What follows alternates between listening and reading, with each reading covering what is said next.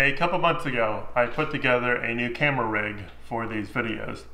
The body of it is the Blackmagic Micro Cinema camera. I bought myself a new Metabone speed booster so that I could use my Canon EF mount glass.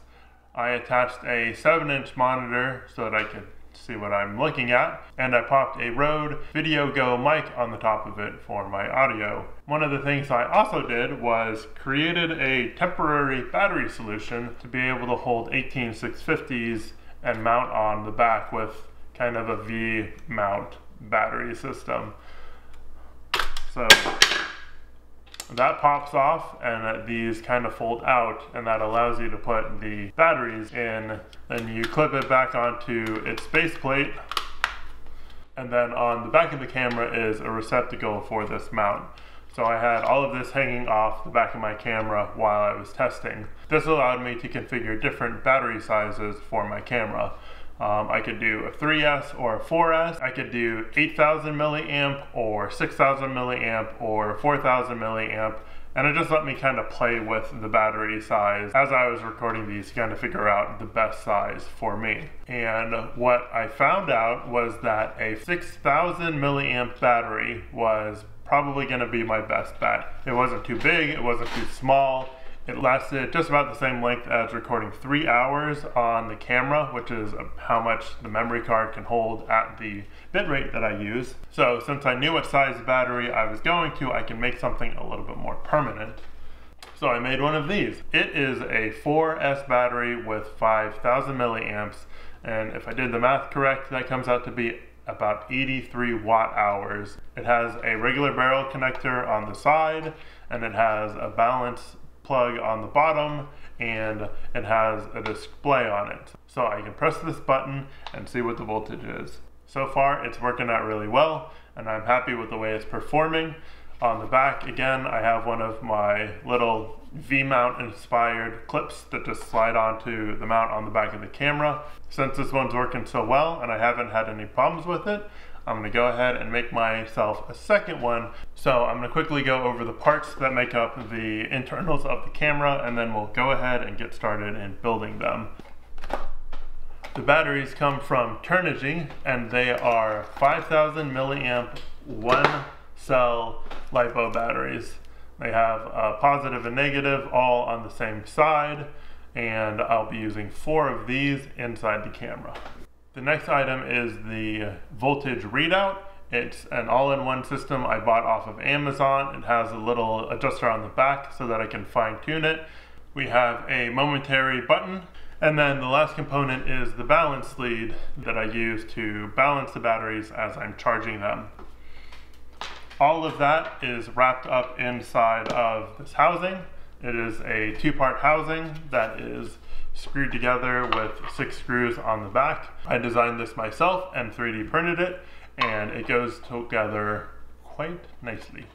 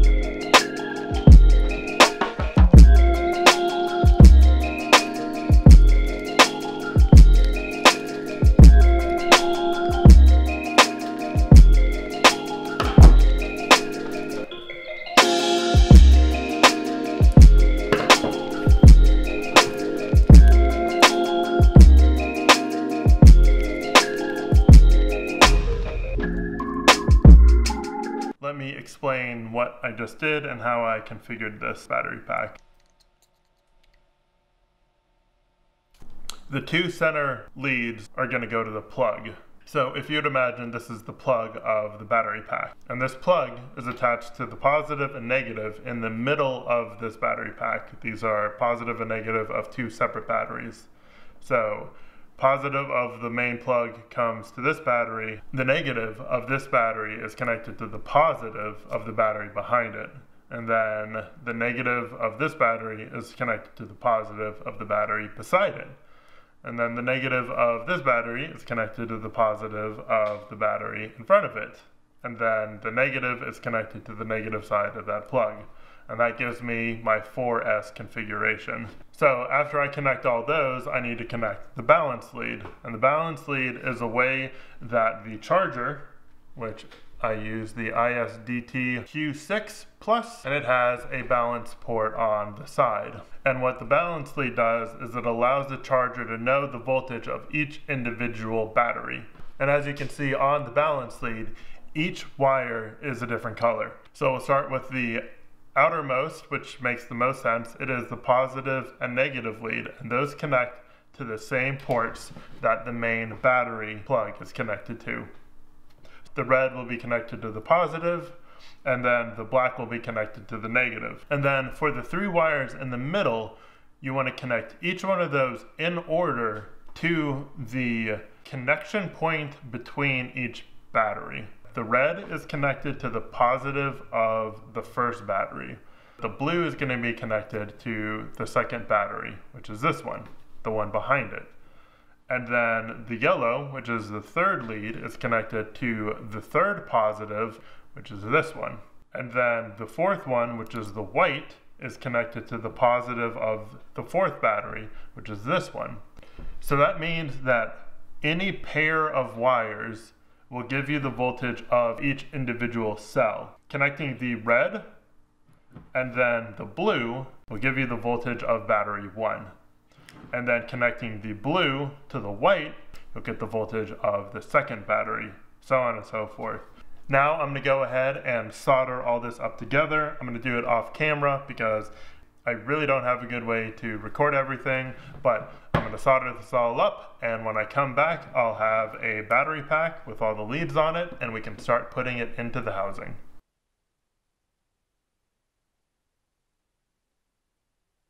Now that the battery pack is built, it's time to start working with the housing.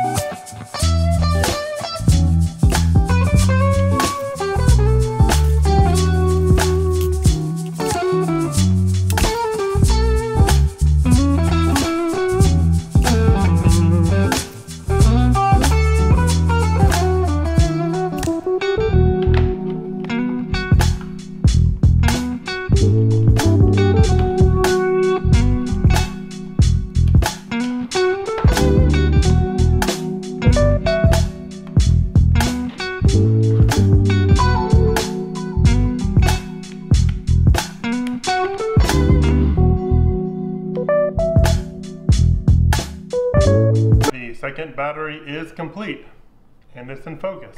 The last thing I need to do is print out the little clip and acetone glue it to the back of this so that I can exchange it in and out with the other battery. I went ahead and charged it last night and the battery is at full capacity, 16.89, something like that. Thank you for watching. I do hope you enjoy these videos. If you have any comments or questions, go ahead and leave them down below. If you want a list of components that I use to make this, go ahead and ask and I will add them to the description. Go out and do something you enjoy, and I will see you in the next one. Bye.